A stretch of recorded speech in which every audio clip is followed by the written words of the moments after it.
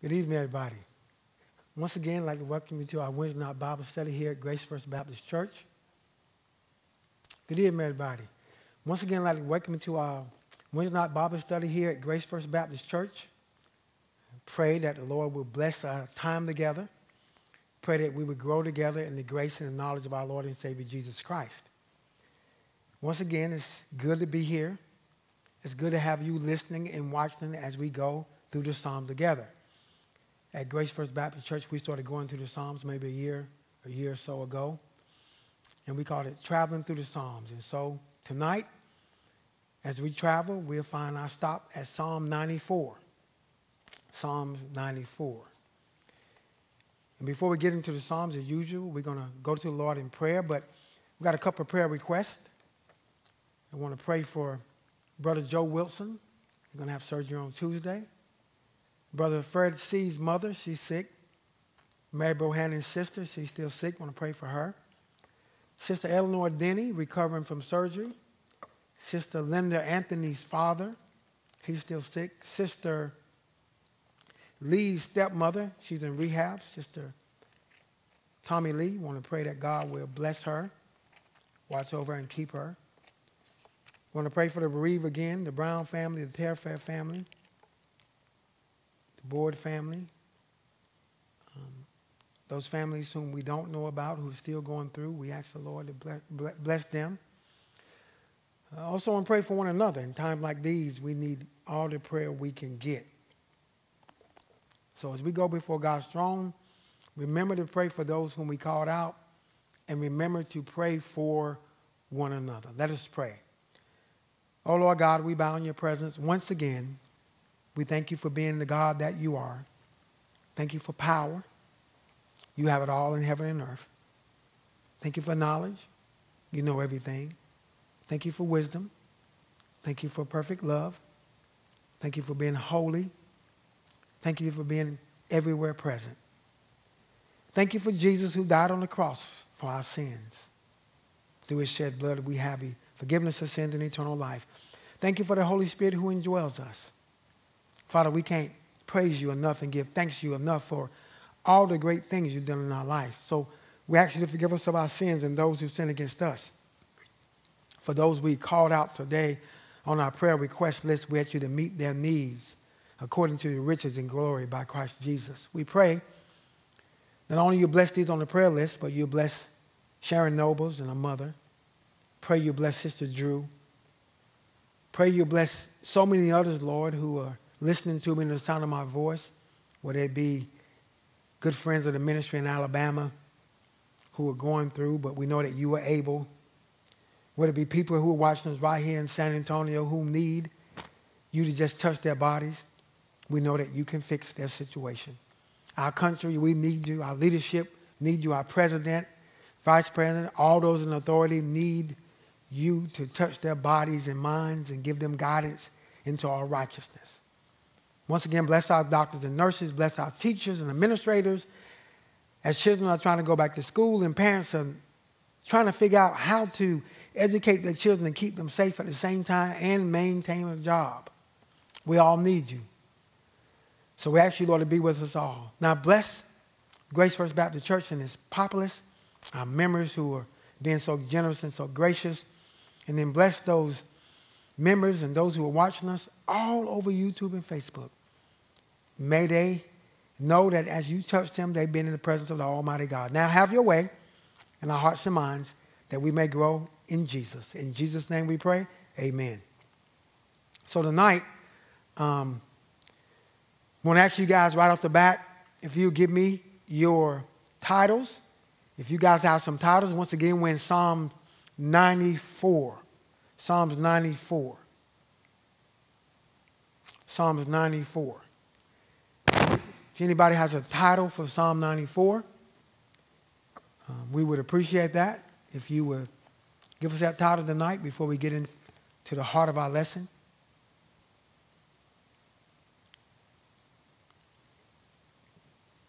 Good evening, Pastor Ford. Good evening. We have a few that have already chimed in. The first one is from Carolyn Dees out of Alabama. And her title is, Even as We Are Going Through, Our God is Omnipotent and Omnipresent. Amen. Even as we're going through, our God is omnipotent and omnipresent. Amen. Sister Renee Ford submitted, The Just Judge.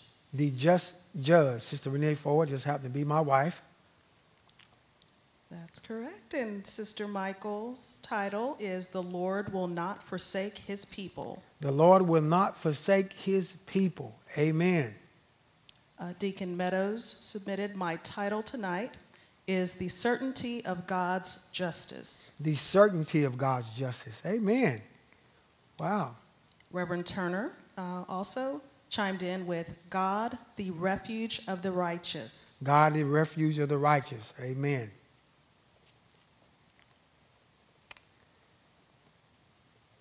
We want to thank all you for your time to make this Bible study a little more interactive so we'll know you out there. And for you who didn't submit a title, we know you out there as well.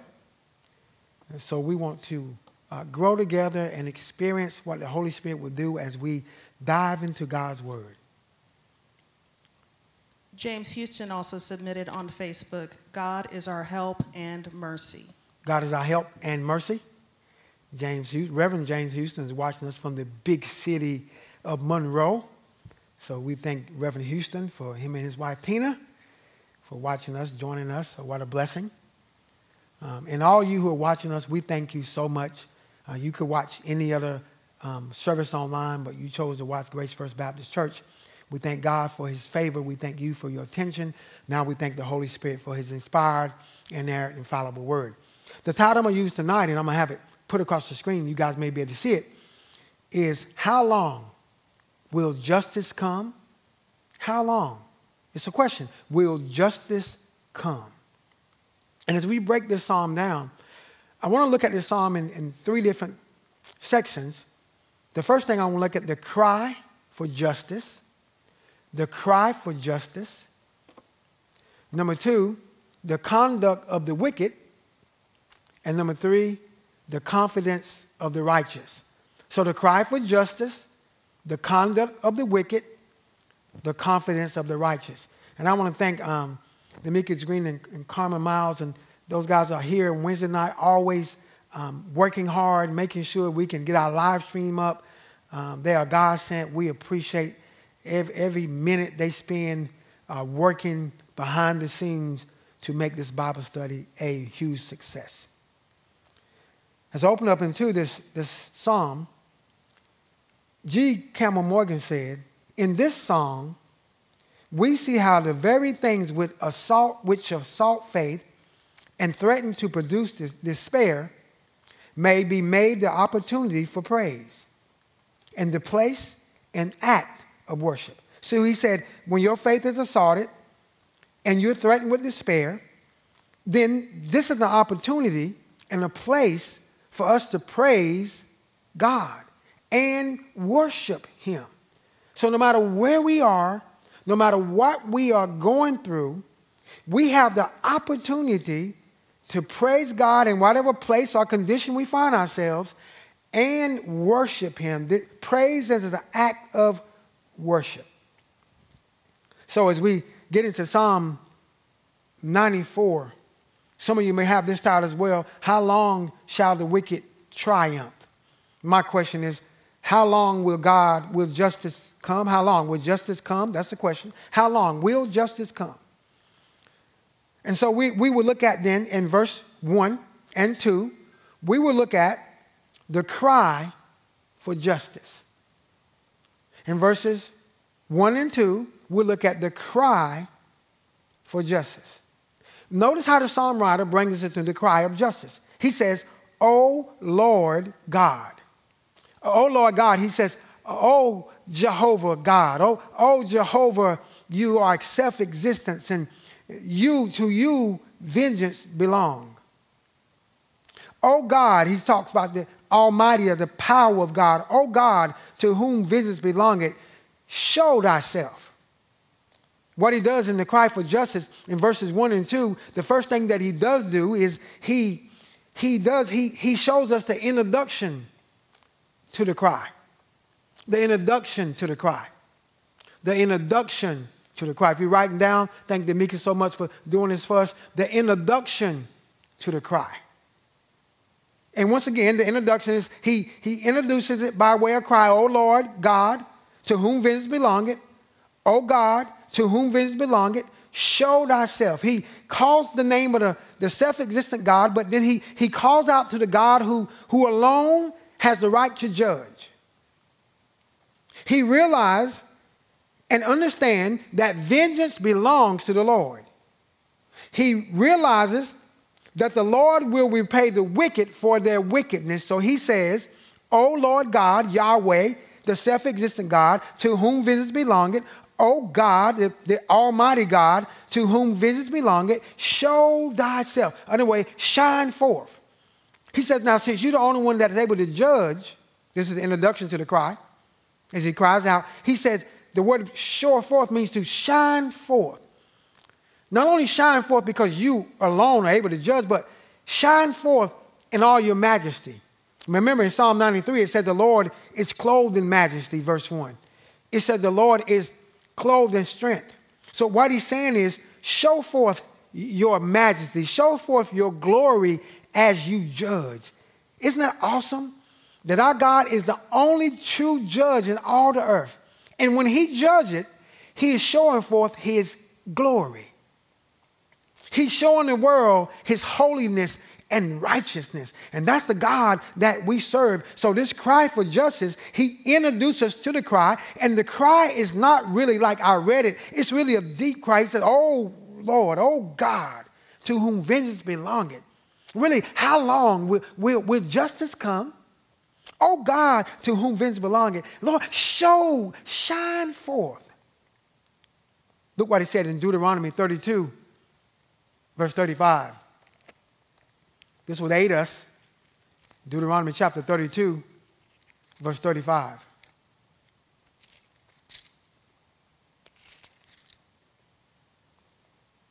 He says, God says himself, to me belongeth vengeance and recompense. Their foot shall slide in due time, for the day of their calamity is at hand. And the things that shall come of them, make haste. They won't be delayed. That is Deuteronomy chapter 32, verse 35. But Romans chapter 12, verse 19 says, vengeance is mine, saith the Lord, and I will repay. Vengeance is mine, saith the Lord, and I will repay. Vengeance belongs to the Lord, and the Lord said he will repay. That's Romans 12, 19. It really reads in its entirety, dearly beloved, avenge not yourselves, but rather give place unto wrath, for it is written, vengeance is mine, I will repay, saith the Lord, Romans 12, 19. Boyce said that Dr. Samuel Johnson, the maker of the first great English dictionary, made a distinction well when he said, revenge is an act of passion. You do it when you're mad and you're angry, when you want to take vengeance. Somebody hurt you or hurt your family, and now you want revenge. That's an act of passion. But vengeance is justice. It's justice. Injuries are revenged. Crimes are avenged. And so what he's trying to let you know is when God judges, God doesn't judge out of anger. God doesn't judge out of this heat of the moment. God judges because he's righteous. God judges because he's just. And when God brings vengeance on the unjust or the wicked, it's because he's holy and he's righteous and they transgress his holiness. That's why it's so important that we give our life to Christ. That's why it's so important that we be in the ark of safety. Because when God judges the unrighteous, he does it because he is holy. He is righteous. And vengeance is justice. It's just when God judges because he's the only one in the universe that can judge rightly. Judges sit on benches. They make decisions based on a man-made law that they have, but they cannot judge rightly because they don't hear everything that a person says and they don't see everything that a person does. But the Bible says every outer word that we speak, we shall give an account. God going to judge us by what we say and by what we do. We will not escape the judgment of God. Matter of fact, if you look at 1 Peter chapter 4, verses 17 and 18, it says, really, judgment will begin at the house of God. And if it first begin with us,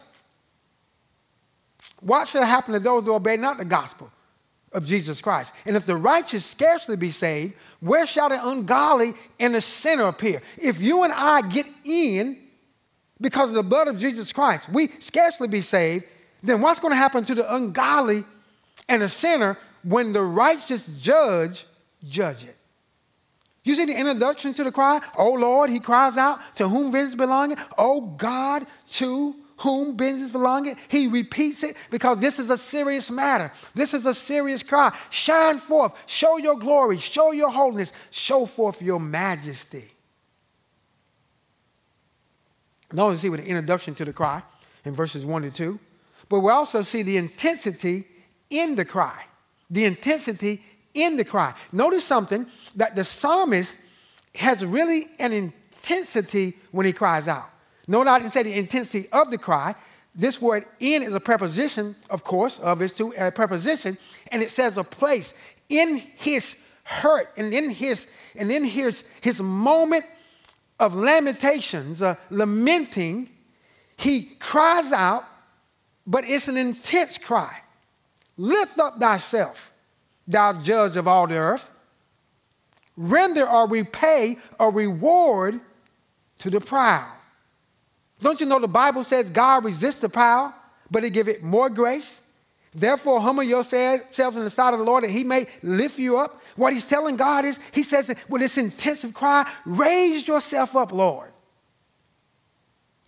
thou judge of all the earth. You look at Genesis chapter 18, verse 25, is a great account of Abraham communing with God about Lot.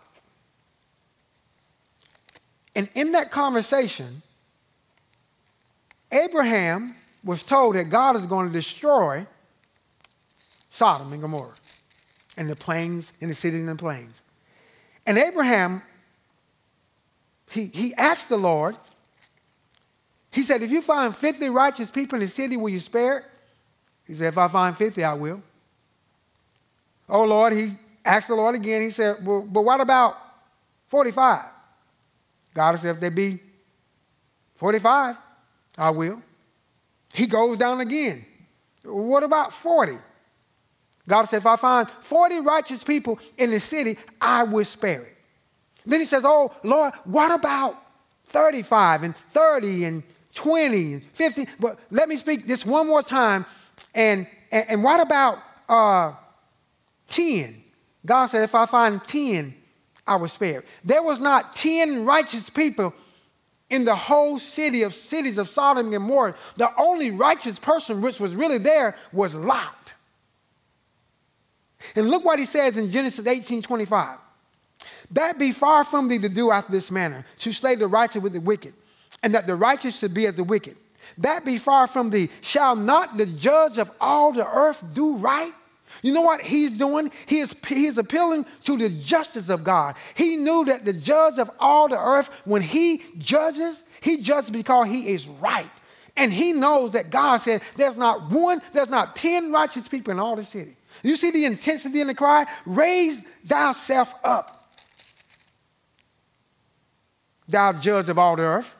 Render a reward unto the proud. Lord, the proud is too prideful. They're walking around like a green bay tree. They think nothing can happen to them. They think nothing will come back on their heads. They don't know Murphy's Law. You reap as you sow, because they've been sowing dastardly deeds, and it seemed like they've been getting fat with wealth and money and clothes and prestige.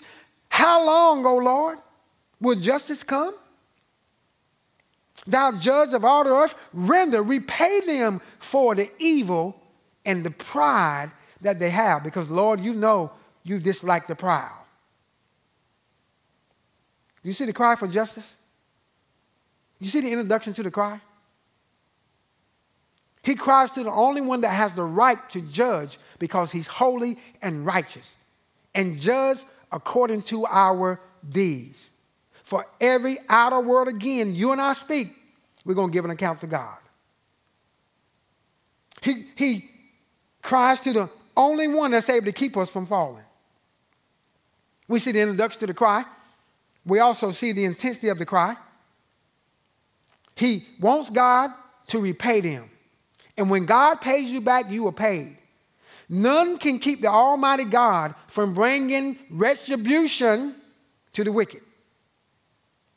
Isn't it good to know, my brothers and sisters, tonight, that we are in the family of God, and when God punishes us, he disciplines us because he loves us. But when God punishes the wicked, he punishes them because they have turned their back on God, and now he punishes them for their sins.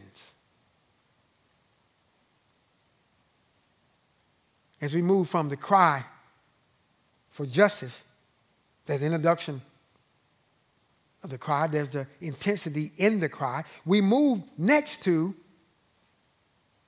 the conduct of the wicked. The conduct of the wicked. And we see that in verses 3 through 16. But we would break these verses out in 3 subpoints. When we look at the conduct of the wicked, the first thing we want to see is the abusiveness of the wicked. He starts out in verse 3, Lord, Yahweh, self-existent God, how long shall the wicked triumph?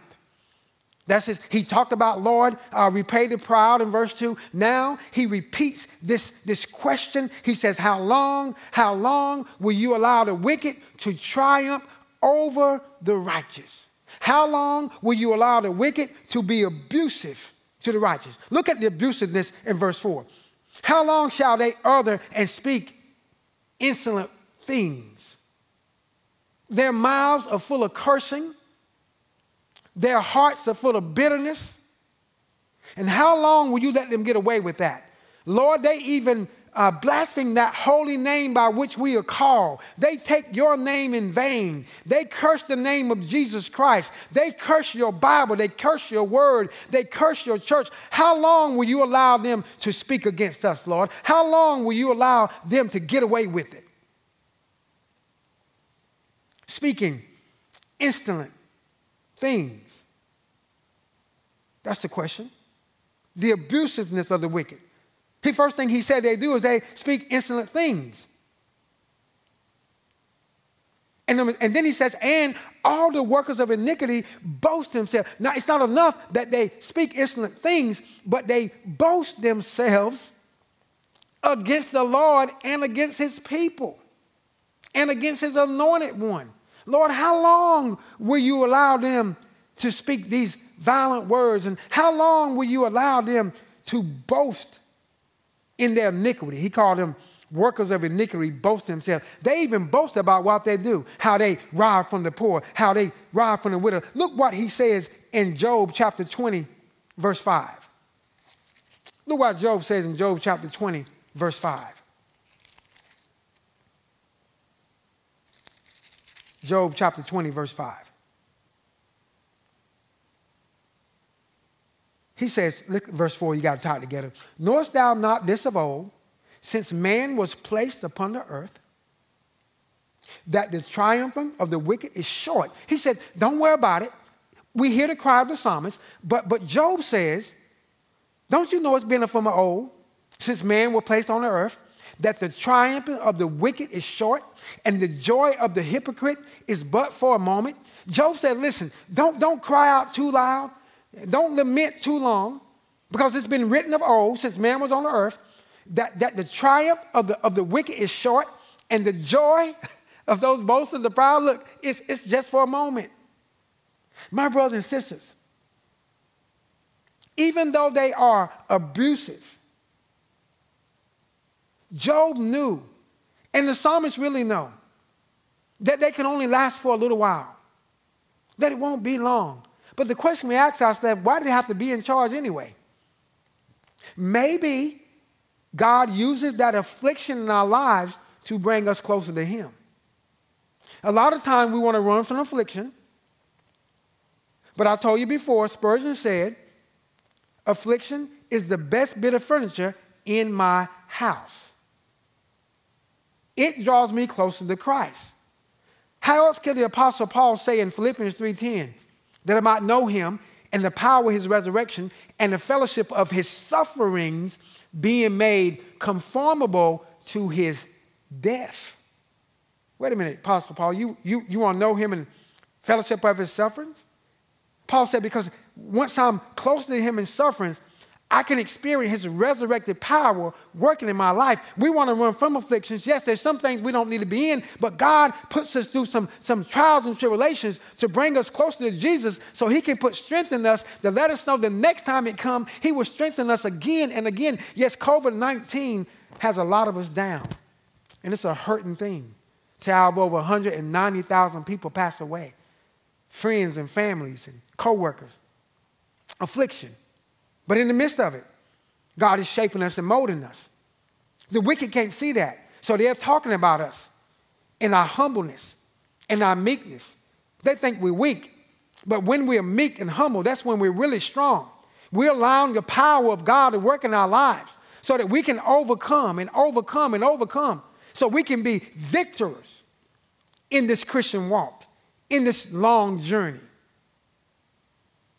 Look at the abusiveness continue. Verse 5, they break in pieces thy people. They break them in pieces with their insolent words. They break them in pieces with their boastful words.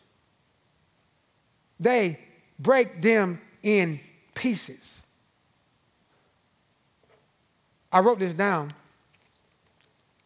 One writer said, his name is Charles Spurgeon, words often wound more than swords. They are as hard to the heart as stones to the flesh.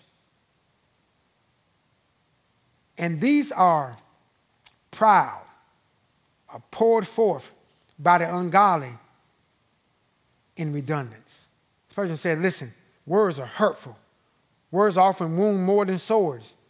They are hard to the heart as stones to the flesh, and they are poured forth by the ungodly in redundance. They don't stop. They keep going on and on again, and they break God's people in pieces. The nation of Israel was being jeered and mocked and talked about, and the words was hurting them. Where's your God now? He brought you out of Egypt. Did he bring you out of Egypt just to leave you here?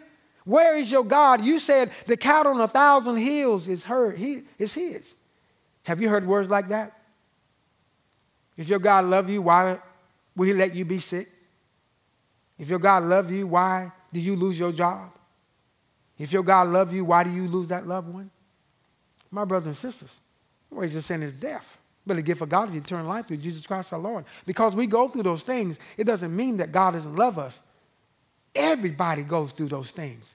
Hebrews 9:27 says, and it is appointed to man once to die, but after this the judgment. But as we go through, God brings in a tidal wave of refreshing joy into our lives to help us overcome those feelings, that brokenness, those words that wound us like stones in our hearts.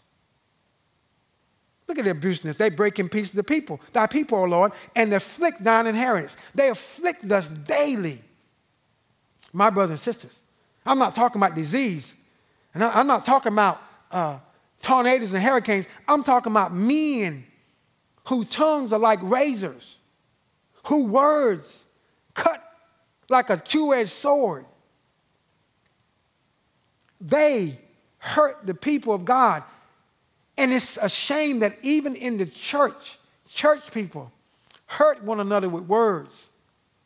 We break and destroy one another with words. It's not enough that we have to deal with Satan and his army of minions. But we come into the church where we should love one another and be kind to one another and build one another up and pray for one another. And we come into the church and we use words that hateful words and hurtful words and words that really just build up in our hearts and cause our hearts to break in pieces. And we look around and we say, Lord, how long will we not love one another? Will we not be kind to one another? I'm dealing with non-believers on my job. I'm dealing with non-believers in the grocery store. They're sending texts on the text line. They're sending emails and chats, and they're saying things they shouldn't say about the church. Then I come to your house to worship you, to lift up my hands. And somebody's saying, why did I step on their shoe? Lord, I'm worshiping you. I didn't even see their shoe. And they're mad at me and won't speak to me for a couple of months because I forgot to say sorry because I didn't realize that I stepped on their shoe or sat in their favorite spot.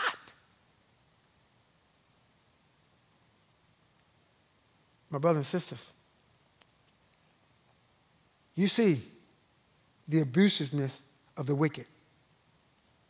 It goes on in verse 6. They, not just one of them, it's a group of them, they slay the widow and stranger and murder the fatherless. God has a special place in his heart for the fatherless and the widows. In James chapter 1, verse 27, it's a great verse to memorize, to know, because God really has a heart for the widows and for the fathers. This is what he says. Pure religion, James chapter 1, verse 27, pure religion and undefiled before God and the Father is this, to visit the fatherless and the widows and their affliction and to keep himself unspotted from the world. God said, if you want to show pure religion, visit the fatherless and the widows in their afflictions. They're being afflicted by the wicked. They've been afflicted by the naysayers. Go visit them. Pray with them. Let them know that God hears their cry. Let them know that God sent you by to comfort them. But oh, these wicked, they slay the widow and the stranger and the murderer, and they murder the fatherless. Oh, my brothers and sisters, do you see the abuse of the wicked? This is the conduct of the wicked. You see the abuse of the wicked, how they abuse their power? They don't understand this power comes from God. Every bit of power we have comes from God. Then how is it when we see God's word, then how can we be behind abusive and wicked leaders? Whether inside of the church or outside of the church. How can we look past what they do and say, oh, it's okay because they're doing certain things over here or certain things over there, and it's going to be good for us in the long run, so I'm going to look over that and look over this. Listen, God does not overlook their unrighteousness to the widow, to the stranger, and to the fatherless. And if we are to walk in holiness and righteousness, we too as a church body must never overlook the abusiveness of those who are in power, and they're taking laws and using their laws, and you'll see it, to afflict the poor, to afflict the widowless and the fatherless. These are poor people who need the righteous to stand up and plead their cause because God is a God of justice and holiness.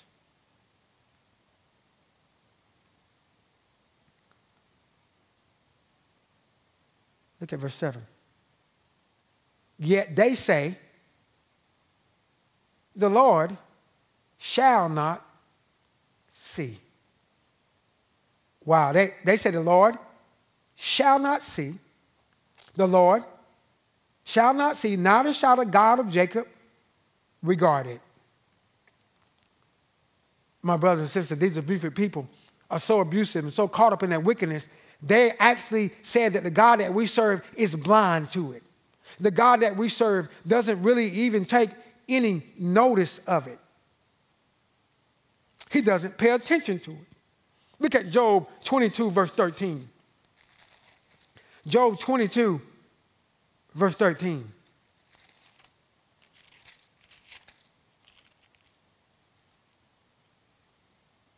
Job chapter 22, verse 13.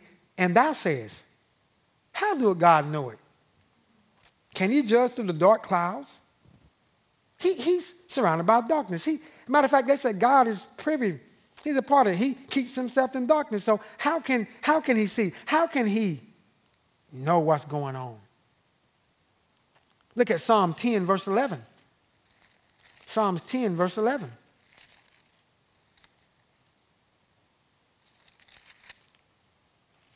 Look what it says. He has said in his heart, God has forgotten. He hid his face. He will never see it.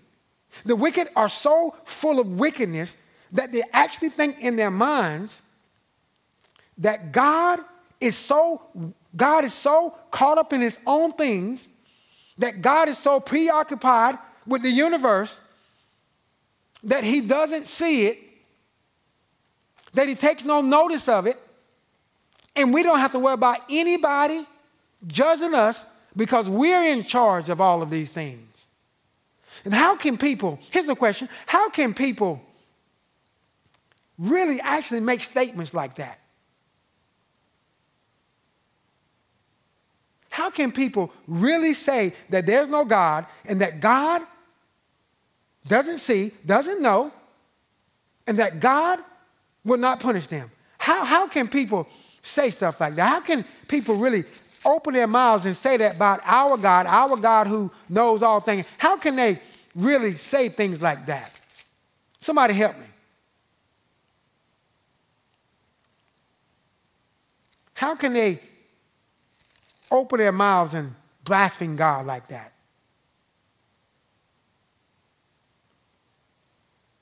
I'll help you out in 1 Timothy chapter 4, verse 2. 1 Timothy chapter 4, verse 2.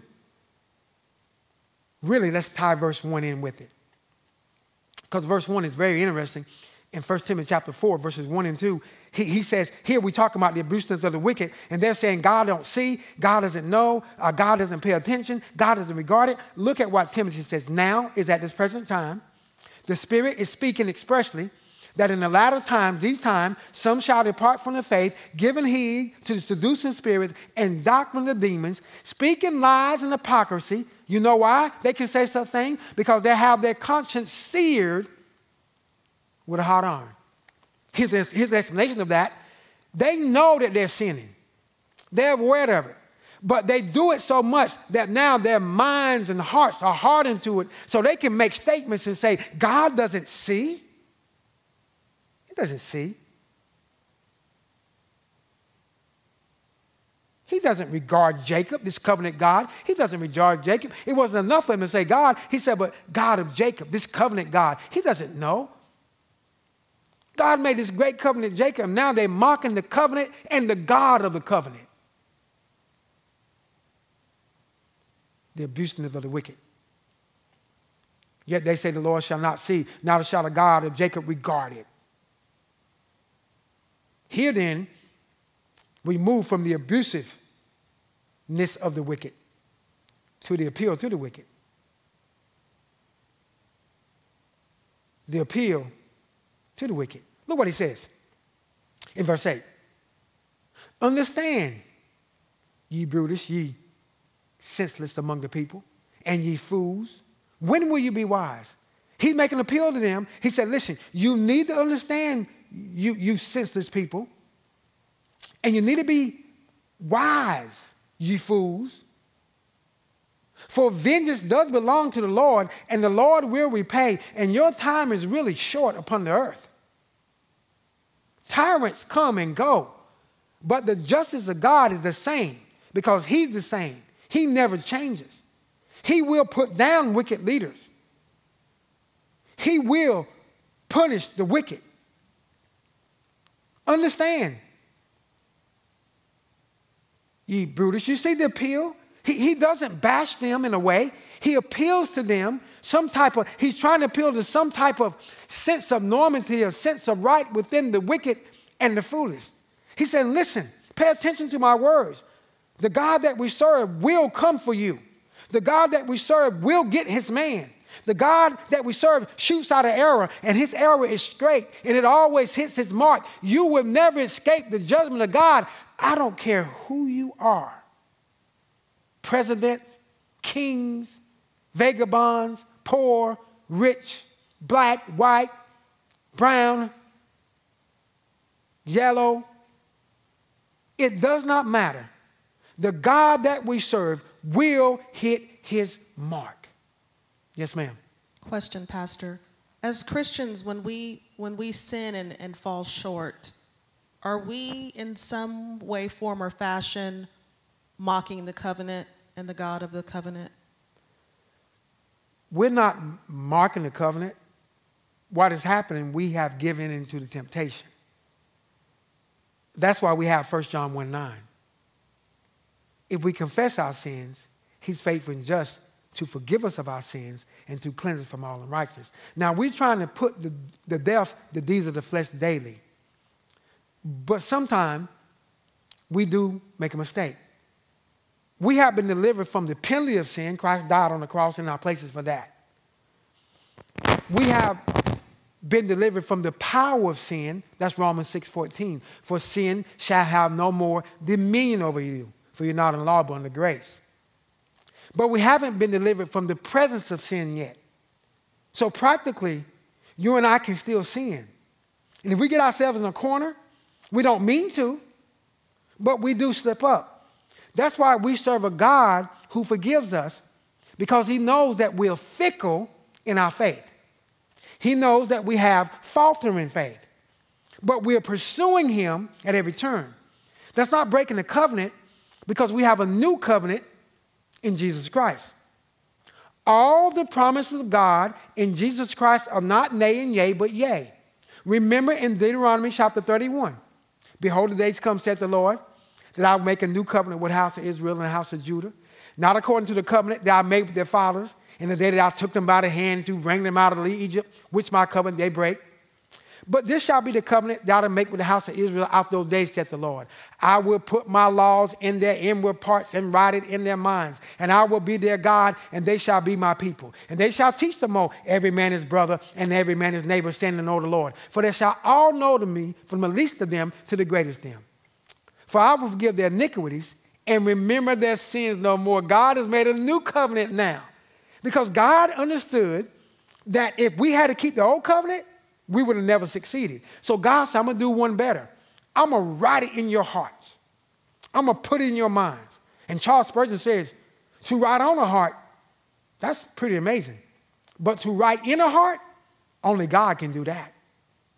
And God puts his laws in our hearts. And so therefore, the Spirit of God convicts us to confess that sin. We don't practice sin like we used to, but the presence of sin is there. And so we have to what? Read the word, renew our minds, and confess those sins when the Spirit convicts us of them. Great point. Great question. Like that. So listen, he makes the appeal. He moves on. In verse 9, he says, the writer is saying, he that planted the ear, shall he not hear? Listen, if you wicked people can hear and God gave you ears, shall he not hear? Wow, what a great question. That's a pressing question. That's a question that goes into the very crevices of the mind of the wicked. If you can hear the cries of the poor and you don't pay attention, don't you know that God hears that cry and he will vindicate them? If he planted the ear, shall he not hear? If he formed the eye, shall he not see? Wow. What a great appeal. Look at Exodus chapter 4, verse 11. Exodus chapter 4, verse 11. Oh, to have God for our God. The one who made the ear. Eugene Peterson in his message, as we turn into Exodus chapter 4, verse 11, Eugene Peterson, in his paraphrase of the Bible called a message, he says, the maker of the ear can hear, and the maker of the eyes can hear. You know, he made them all. He can hear. Look at, that was just a paraphrase of the paraphrase. Look at Exodus chapter 4, verse 11. And the Lord said unto him, who had made man's mouth, or who maketh the dumb or deaf, or the seeing, or the blind? Have not I the Lord? Have not I the Lord? Now therefore go, and I will be thy mouth, and teach thee what thou shalt say. And thou shalt, and he said, O Lord, O my Lord, send, I pray thee, by the hand of him whom thou wilt send. He said, listen, if I made the mouth, Moses, I know how to send you to the people. You say you can't speak, I made your mouth. And if I made your mouth, I can help you speak. I can teach you what to say. Look at Proverbs chapter 20, verse 12. We're still talking about the appeal to the wicked. Look at Proverbs chapter 20, verse 12. Turn to it myself. It says, the hearing and the seeing eye the Lord had made even both of them. And if he made both of them, surely he can hear. God doesn't have ears like you and I have. God doesn't have eyes like you and I have. Because God is a spirit. But God is omniscient. And God is omnipresent. God hears all, God knows all, God sees all. The writer uses then anthropomorphism, that's human attributes ascribed to God, so that you and I will understand that God hears and sees. And if you cry long enough, God hears your cry before it came out of your mouth. Because he's an omniscient God. He's an all-knowing God. He's all-powerful. He's a willing God and full of wisdom. So God then hears. It will understand if you and I can hear, surely God can. For he's the maker of heaven and earth. Look at verse 10. He that chastised the heathen, shall he not correct? If God brought Israel out and disciplined the nations for putting them in slavery, shall he not correct you wicked? Do you know that God disciplines us because he loves us? A lot of parents discipline their kids sometimes out of anger. Learn to discipline your children out of love and meekness, but discipline them we must. God does discipline us. Look at Hebrews chapter 12. Hebrews chapter 12. Starting at verse 5.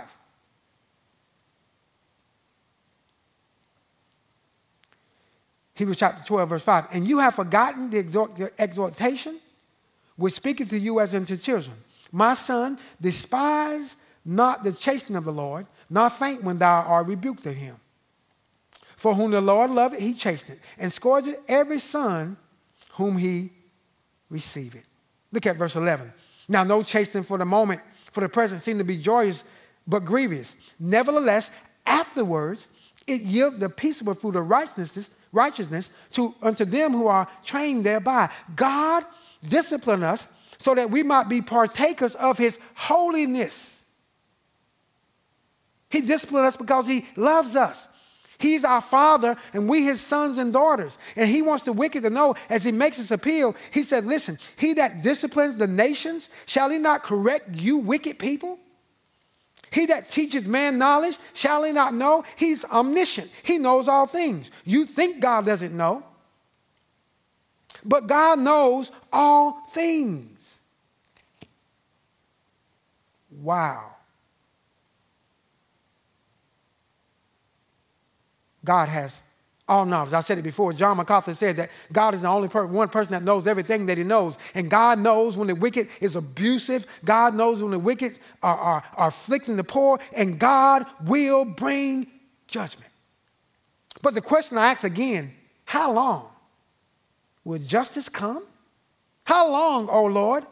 Will unrighteousness reign forever? How long, O Lord, will COVID-19 afflict us forever? How long, O Lord, will people die in the streets forever? How long, O Lord, will the poor be able be called on to give their lives over and over again? How long, O Lord, will we look on TV and see widows being taken advantage of and old people being robbed of their money? Lord, no, I don't mean it in that fashion, because we talk about the elderly. I won't say old because people get on me, but the elderly, how long will people continue to take advantage of them? How long, O Lord?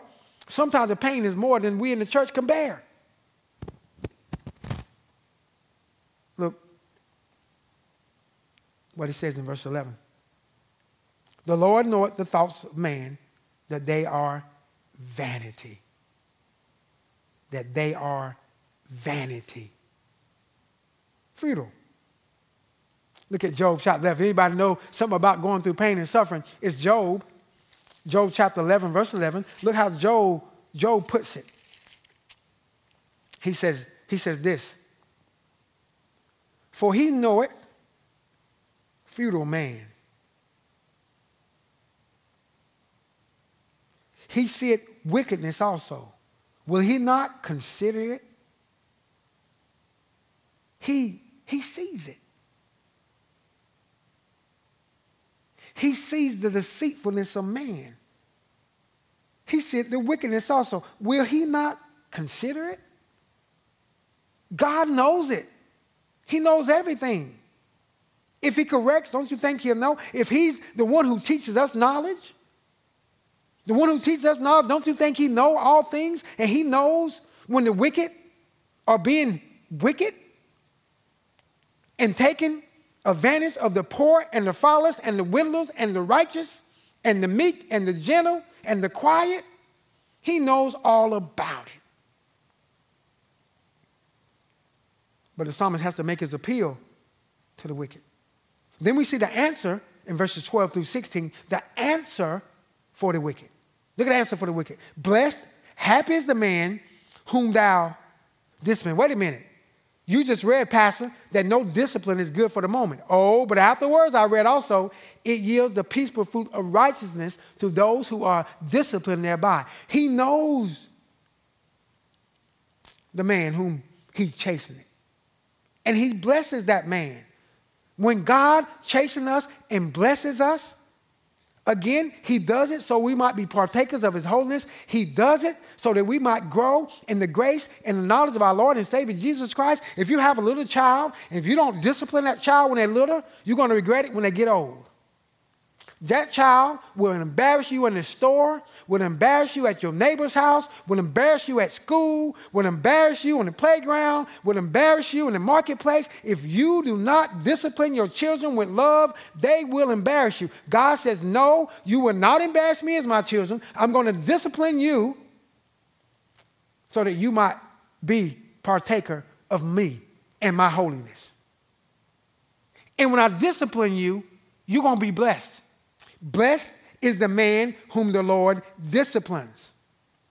O Lord, and searches him out of thy law. Really, the text is saying, blessed is the man whom thou disciplines and instructs, O Lord, and teaches him out of thy law. That's a blessed man whom God disciplines and instructs. When God disciplines you, he instructs you through the discipline and teaches you out his law. In 2 Timothy chapter 3, verse 18, it says, but grow in the grace and in the knowledge of our Lord and Savior Jesus Christ. Listen, when God disciplines us, he's instructing us out of his law. Thou shalt love thy neighbor as thyself. And as Christians, when we don't do it and we take advantage of them, God disciplines us. But he's moving us towards that what? That great commandment to love the Lord God with all thy heart and soul and mind and body and strength, and to love thy neighbor as thyself. That's the answer. Blessed or happy is the man whom the Lord instructs, discipline, and out of that discipline instructs, O Lord, and teaches him out of thy law.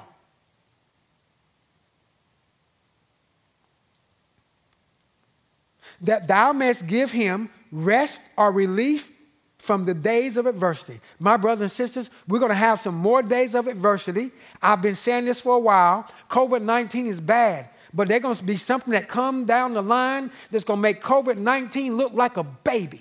And what God is doing now, he is disciplining us in this time so that he can bless us through it and give us a relief in the adversity that's coming down the road. We can't see it, but since God knows everything, he sees it all. In verse 12, I want you to see Deuteronomy 8:5. Because it really goes with it. I overlooked it for a moment, but I want you to look at it. Deuteronomy 8:5.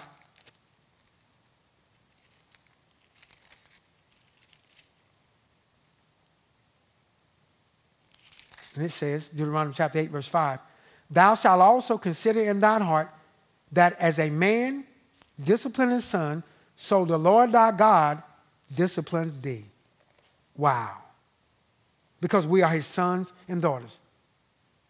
Look at Job chapter 5, verse 17. Job chapter 5, verse 17. So when God disciplines you, rejoice. It hurts, it's grievous. God is doing something. Job chapter 5, verse 17. Job faced the disciplining of God. He didn't know why, but God explained it to him later. Behold, Job chapter 5, verse 17, behold, happy is the man whom God corrected. Therefore despise not the chastening of the Almighty. My brothers and sisters, when God disciplines us, do not despise it. We're blessed. We're happy. He loves us just that much to leave us in all our sins, to leave us in the wrong direction. He corrects us. We find ourselves off center, off course. When God disciplines us, he brings us back to the center of his will, his word, and his way. And when we're there, we can be blessed. Who don't want to be blessed? You want to be blessed? Walk in the will, word, and way of the Lord. And when the Lord disciplines you, count yourself blessed because he loves you. That's the answer to the wicked. He said, you think God is punishing us because he disciplines us? Oh, no. He punishes us because he loves us. Look at Psalm 119, verse 71. This is great. You wouldn't think the psalmist would say this, but the psalmist did. Psalm 119, verse 71. Look what he says. It is good for me that I have been afflicted, that I might learn thy statutes. Oh, man, the psalmist is saying it was good when the Lord afflicted me. So I learned the Lord's law, his statutes, his commandments, his word. That's what statutes mean. It's good for me. My brothers and sisters, when we go through, it's good for me. Listen, when I went through, look, the Lord didn't tear my Achilles, I tore it. But when I went through it, I was going through some affliction and pain. But in the midst of it, God slowed me down and showed me some things he needed to show me.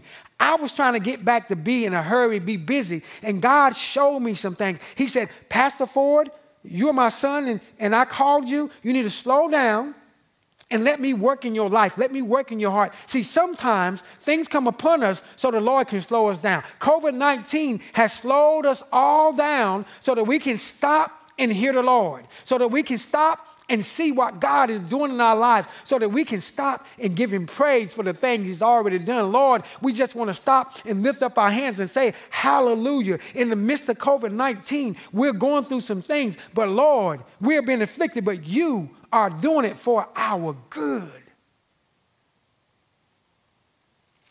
Go back to Psalm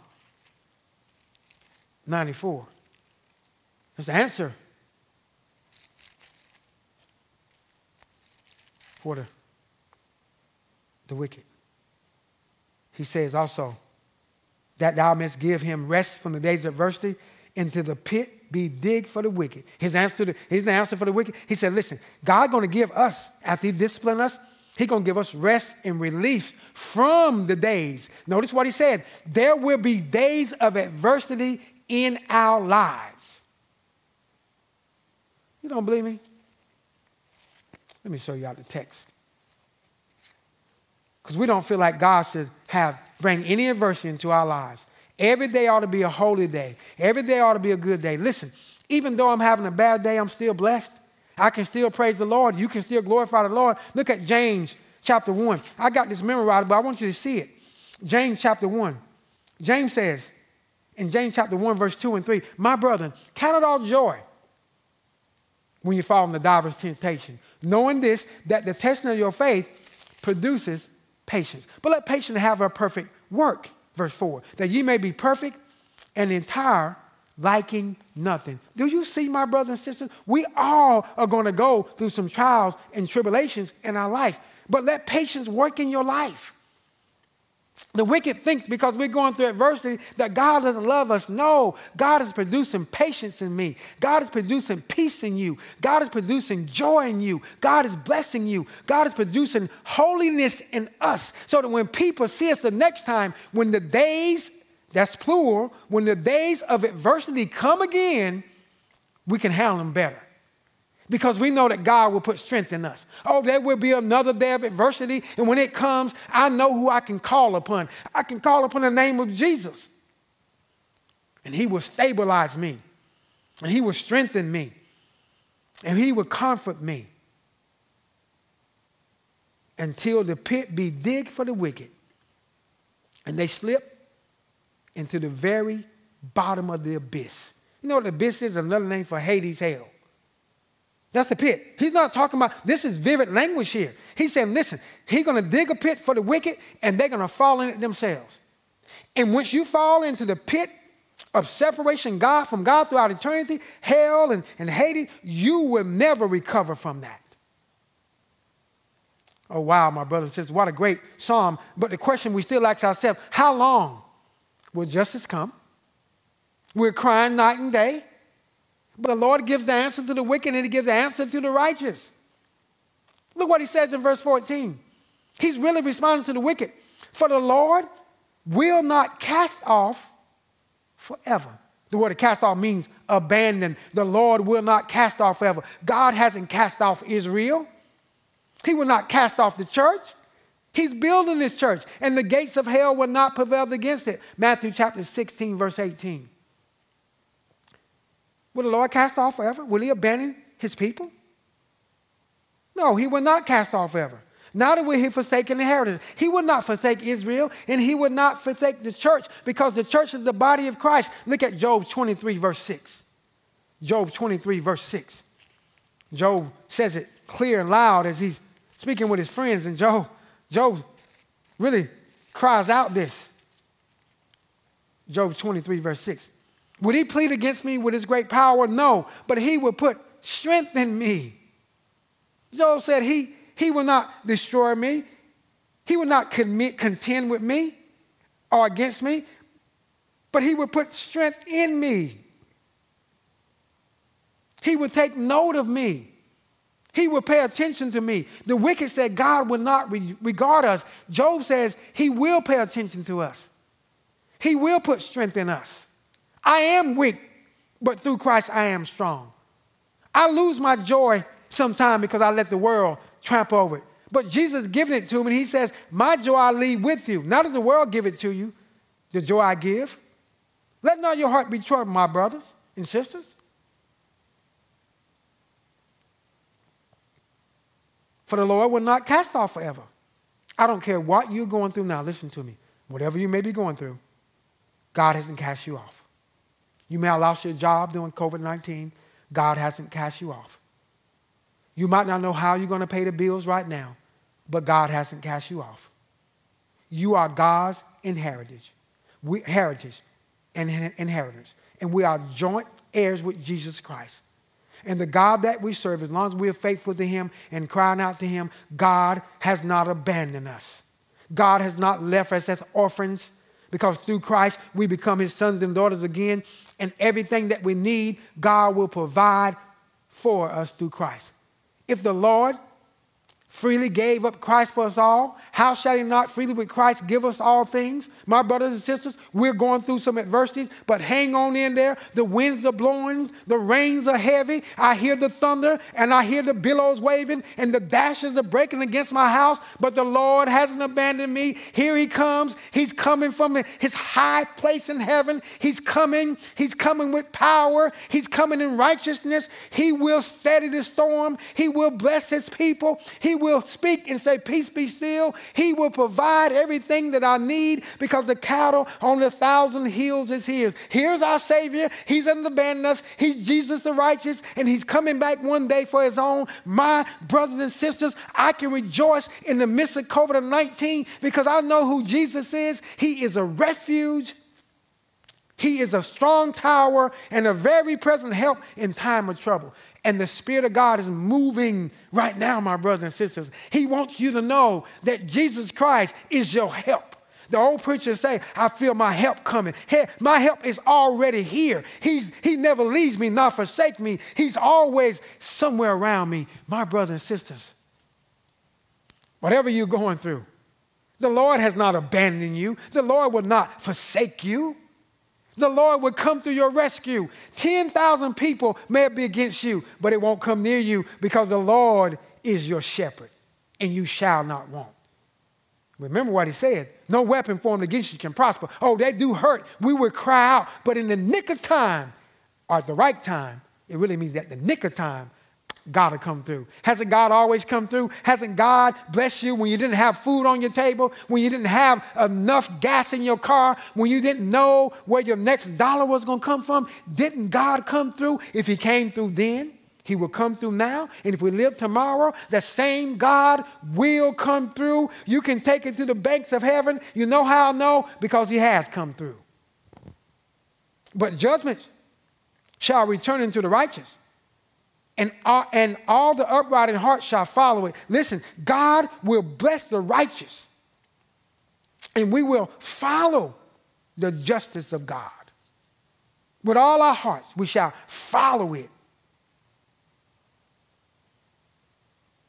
They said God would cast us off. He says no, but God would bring, but that's a contract. But God, judgment shall return into the righteous. God will vindicate his righteous. Don't worry about it. He will do it. It will come. And all the upright in heart shall follow it. Follow hard after God.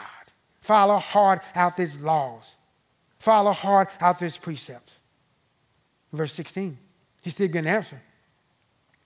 Who will rise up for me against the evildoers? Or who will stand up for me against the workers of iniquity? That's the question he asks. Because the wicked is still trying to mock the righteous. He says, but God, here's the question, but it's rhetorical. He knows who's going to stand up for him. He knows who's going to rise up against the workers of iniquity. So he moves from the conduct of the wicked, the abusiveness of the wicked, the appeal to the wicked, and the answer for the wicked. And then he moves to the confidence of the righteous in verses 17 to 23. Look what he says. Unless the Lord had been my help, he asked a question, two questions in verse 16. He answered it in verse 17. He's talking about God's vindication for the righteous. The confident of the righteous, God vindicates the righteous. Look what he says. He asked the question again, who will rise up for me against the evildoers? Or who will stand up for me against the workers of iniquity? Unless the Lord, Yahweh, had been my help, my soul would soon have what? Dwelt in silence. You know what dwelt in silence means? Have died. That's a euphemism for have died. Here's his confidence. The Lord was my help. He kept me from dying.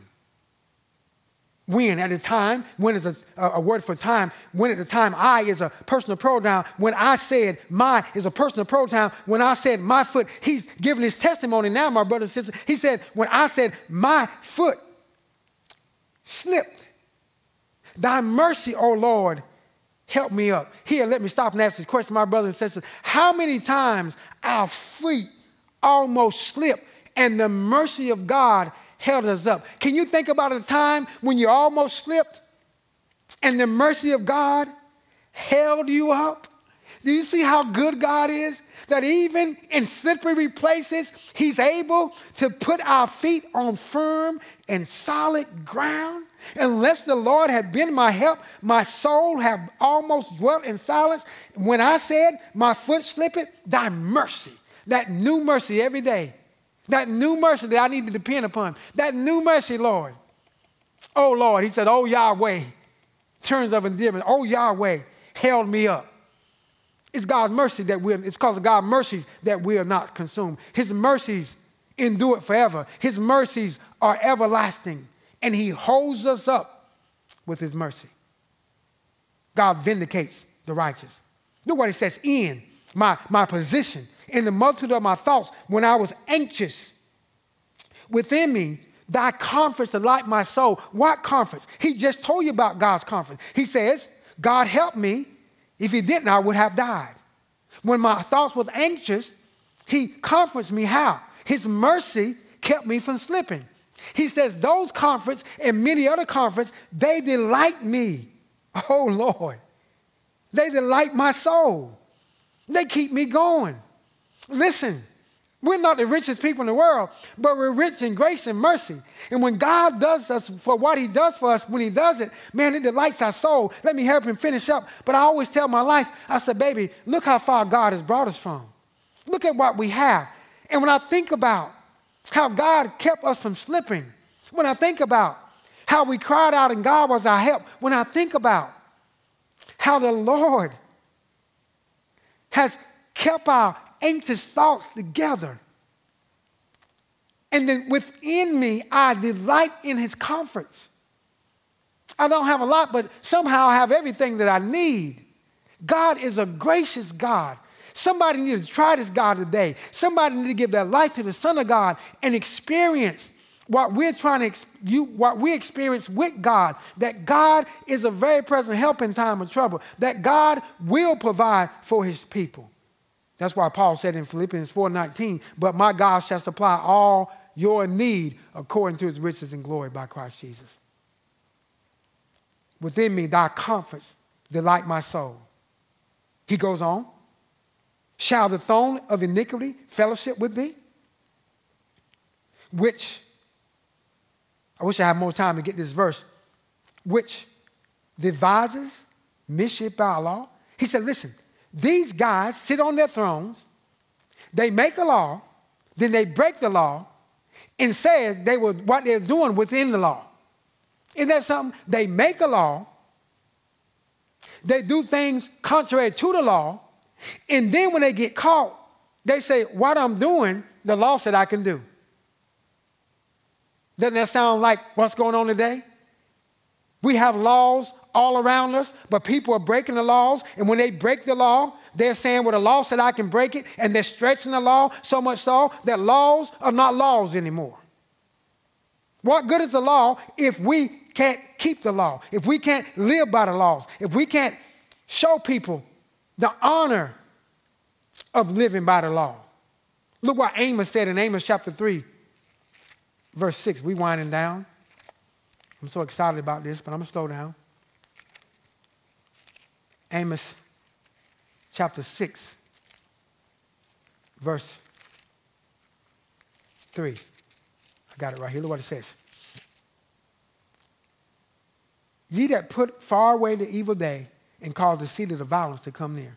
Ye that put far away the evil day. Wow. Woe to you, and cause the day of doom to come. You say you're going to put the evilness away, but then you call the day of doom to come. You make a law, then you break the law you made, and then you say I broke it because I'm doing it because the law said I can do it. You that say we're going to do away with evil, but yet you bring doom to the people. Wow. But God vindicates the righteous.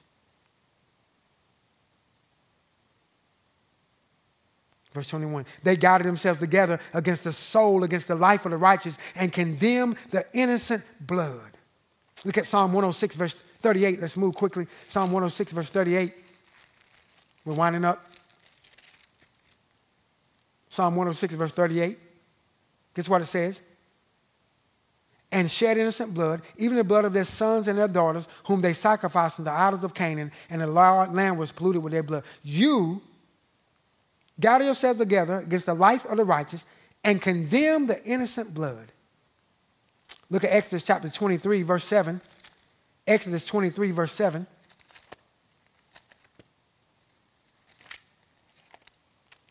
Exodus 23, verse 7.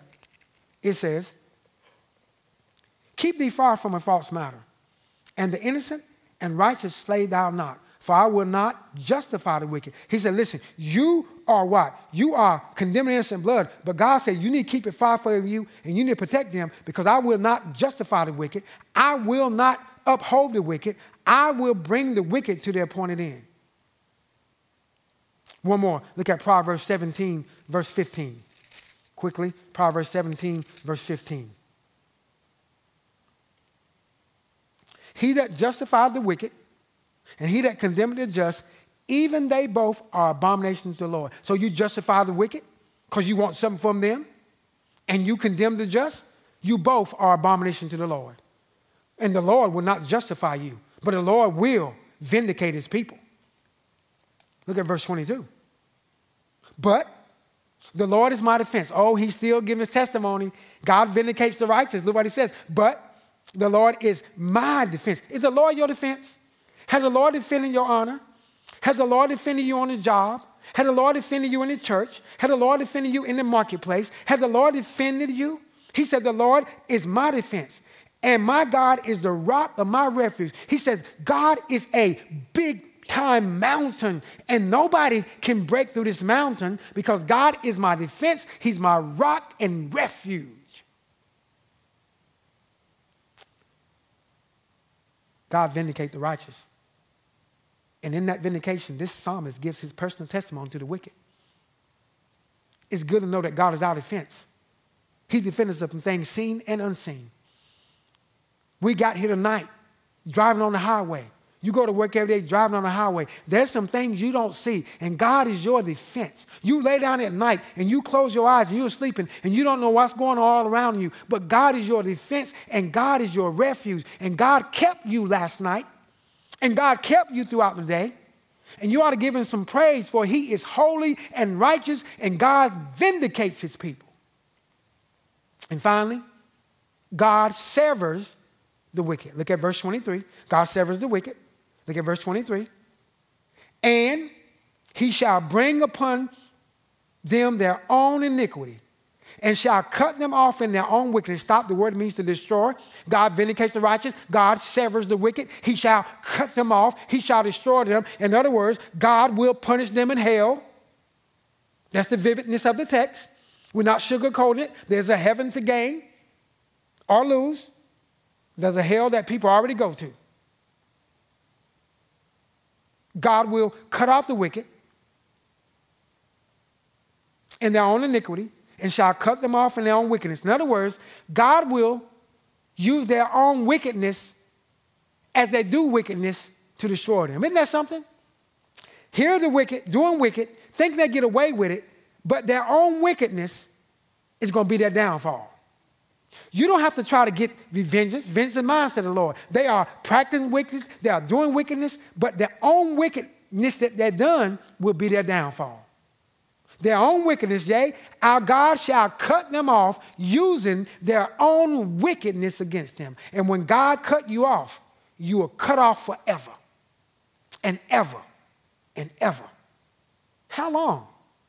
Will justice come? Sure it will. God will vindicate the righteous. God severs the wicked. He will come through. He will show himself holy and righteous. Will not the judge of the earth, whole earth, do right? Then what does it mean for you and I? Here's the application point as we close. If God took all our sins and placed them on Jesus on the cross, and took his wrath and poured it out on his only begotten Son, who died not only for our sin, but died in our places. This is called a substitutionary atonement. If God poured out his full wrath on his Son for our sins, shall he not pour out that same full wrath in hell against the wicked? Shall he not cut them off in righteousness? Sure, the wicked, they sprout up like the grass in the morning time. But when the heat comes, they wither, they mown down, and thrown into the fire. That's the application. If God gave up Christ for all of us and placed his wrath on Christ for you, for your sins and my sins, don't you think God is going to judge the wicked? Don't you think God is going to punish the wicked? How long? It won't be long. How long? It won't be long. God is coming back. Christ is coming back to judge the wicked and vindicate the righteous. All we have to do is stand back and see the salvation of the Lord. Here's the point. How long will justice come? The cry of the righteous. We introduce you to the cry. The intensity of the cry. Then we show you the conduct of the wicked. We showed you the abusiveness of the wicked and the appeal to the wicked and the answer for the wicked. And then we showed you, and finally we showed you the confidence of the righteous. He used pronouns like I and my defense. Within me, thy confidence delight my soul. He is my rock, my refuge. God vindicates the righteous. God severs the wicked. He cuts them off forever. There will never be remembrance of the wicked. Nobody's talking about wicked men like they talked about Dr. Martin Luther King. Nobody's talking about wicked men like they talked about Dr. Billy Graham. Nobody's talking about wicked men like they're talking about Charles Spurgeon or John Lewis. Nobody's talking about wicked men like they're talking about Jesus day in and day out. How long? Will justice come? Sure it will. But wait on the Lord. Be of good courage, and he shall strengthen our heart. Psalm 27:14 says, wait, I say, on the Lord. Amen. Somebody here tonight, you too have been asking the question like the psalmist, how long? How long, O Lord? And you like patience and peace because you're not in Jesus Christ. And you can't seem to grasp that in the midst of these afflictions and trials and tribulations, God is working on a building. He's building his church one person at a time. And these lot of afflictions are working for us a far exceeding weight of glory. While we look at the things that are not seen, we'll look at the things that are not unseen, but the things that are not seen, but the things that are seen. We don't put too much stock in the things that are seen. We look at the things that are not seen. But you need to come to Jesus so that he can open up your eyes.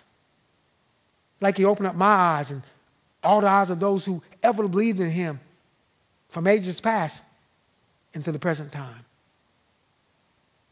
Yes, the wicked think they're getting by, but they come into an abrupt end. Don't worry about the wicked. Worry about your own soul salvation. Give your life to Christ tonight. Let God work in and through you. I'm talking about God the Spirit. To produce holiness and righteousness, patience and peace and joy. And those things the world didn't give, and those things the world can't take away. No matter what goes on in the midst of COVID, we're still blessed. In the midst of the economic downturn, we are still blessed. Will you come to Jesus tonight? And say, Lord Jesus, I don't know all to know about you, but I know this. I'm in a desperate place, and I need to be saved. I need to be rescued out of my sins, out of my misery, out of my hatred, out of my bitterness, because I see the wicked prospering, and my heart is hard. And Lord, if you don't come into my heart and make me whole again, I will break in pieces with bitterness and hatred and anger. If you just accepted Christ,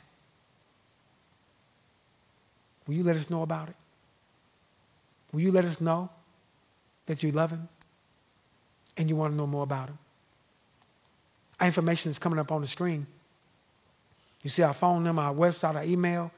You can get in touch with us by those three means.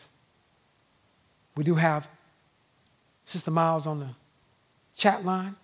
Let us know that you're tired of running.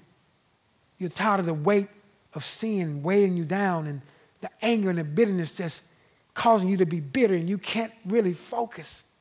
Come to Jesus just as you are. Or you may be listening, you need a church home and you want to grow with us and you're excited about how we're going through the Psalms and we're learning more about Christ than we ever learned before. And we know our type of God that we serve. That God doesn't discipline us because he loves us, but he's doing it for our own benefit. And that God blesses us even in the midst of the storms. And God has so many more blessings that await us as we walk in his will, his word, and his way. You can become a part of Grace First Baptist Church no matter where you are. We welcome you no matter who you are. Please come out from the cold and the rain and come into the warmth of the church of Jesus Christ. Pray that you have accepted Christ. Pray that you will let us know that you want to be a part of this fellowship. And we would receive you and accept you. Once again, it's out of the office yours to receive or reject. Once again, we ask you to pray for those on our prayer list. Brother Joe Wilson, again, is going to have surgery on Tuesday. Firstie's mother, Mary Brohannon's sister, Eleanor Denny recovering, Sister Simmons, who's going to have surgery in a couple of weeks, Leonard Anthony's father, Sister Tommy Lee's mother, stepmother. Pray that something was said tonight that will draw you close to our Lord and Savior Jesus Christ, or cause you to fall down on Jesus and give your life to him. Thank you, Grace First Baptist Church, for being you, for loving the Lord with all your hearts and soul and mind and body and strength, for giving of your time, for giving of your prayers, for me and for our church and for God's people, for giving of your service. Not that we can serve in person, but you're giving of your resources. So you can't serve the God in person, but you can serve God through giving of your tithes and offering. So we thank you so much. To whom much is given, much is required. But listen, you can't beat God giving. And when you give, he'll open up the windows of heaven and pour you out a blessing that you won't have room enough to receive it. Seems like every time I give love, the Lord, the more I give, the more he gives me. And I don't give to get. I give because it's my duty out of my love for Jesus. But thank you for sharing and giving. May the Lord bless you. May the Lord cause his face to shine upon you and give you peace. Not only the Grace family, but all those out there who's been sharing with us and giving from Ohio and Alabama and Nebraska and Hollandale and many other places. We thank you for being generous. Pray the Lord will bless you by opening up the windows of heaven in your life, giving you strength, giving you peace, giving you resources, giving you more love, giving your children more strength to keep on keeping on. As we close, remember, God is love. And we will be about loving as God loved. Next week, we'll be in Psalm 95. We'll be in Psalm 95. We're going to have a great time in Psalm 95 before we get into the Kingdom Songs again, Psalm 96 through 99. Invite somebody to watch. Let us have a watch party next Wednesday night and Sunday. We're going to go and finish up with an unknown woman as she comes to Jesus with an issue of blood, as she deals with the pain and hopelessness. My brothers and sisters, it's going to be a great sermon, not because I say it, because the Holy Spirit says. And you're going to see some great things that can help us all as we're dealing with the pain of hopelessness. We thank the Lord once again. Let us all stand. You who are watching by YouTube, you who are watching by Facebook, thank you so much for your prayers and your presence. And now, Lord God, we bow in your presence once again. Thank you for who you are and for the great things you've done in our lives. Thank you for your word. Thank you, Lord, we took the time to go through your scriptures tonight. Pray, Lord, that when we ask the question, how long will justice come? And you hear the cry of the righteous, and you see the conduct of the wicked, put confidence in us to know that you will vindicate us and you will judge the wicked in their own wickedness.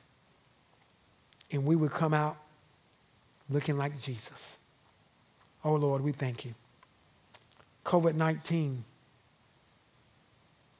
try to bind us, but the saints of God are not bound. We might not be able to come to church in person, but, oh, Lord, we're having church. We're praising you on Wednesday night. We're praising you on Sunday. We're praising you in our homes. We're praising you in our living rooms and in our bedrooms. And we're praising you in our kitchen, in our dens, in our garage. We're lifting up our hands on the way to work. We're thanking you for the great things you have done. We're praising you because you are worthy to be praised. We're not going to let COVID-19 keep the church from being the church. We're going to be wise as serpents, harmless as doves. We're going to wear our masks, have our social distancing. We're going to pray, but we're going to glorify the Lord. Thank you once again for being who you are. Thank you once again for the United States of America, the country you have blessed.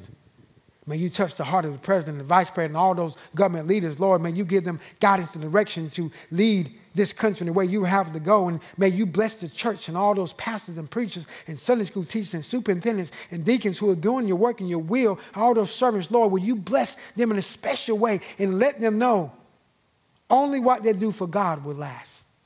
Pray for the poor. Pray for the peace of Israel. For you say, pray for Israel, for they shall prosper that love thee. Pray now, Lord, for the lost that they can be found. praying that you give us traveling grace and mercy as we leave this place, but never from your presence. Lord, when we lay down at night, you said that we should praise you in the morning for your loving kindness, your mercy, and then praise you at night for your faithfulness. So tonight when we lay down, let us praise you for being faithful and keeping us throughout the day. Oh, Lord, our Lord, I ask in your name in all the earth. We thank you, we love you, we praise you. In Jesus' name, and all God's people say amen and amen. Thank you so much. We'll see you next week. Same bat channel, same bat time.